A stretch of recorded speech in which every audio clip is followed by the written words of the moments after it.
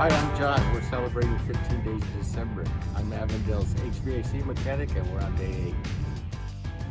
Hello, my name is Whitney Butler. I teach the K-3 moderate program here at Desert Thunder, special needs. And one thing that we are working on this year is Compassion Pals. It's a program that we've started to bring the general education peers into the ESS classrooms. And they will be working with playing with the kids, gardening with the kids, helping teach colors and shapes and do arts and crafts.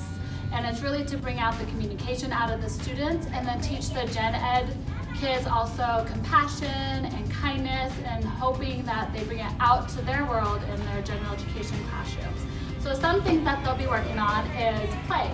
So the student will get to pick a toy and then the Compassion Pal will be bringing out the language. So having them label things, so bus, or colors, yellow, red, or do this.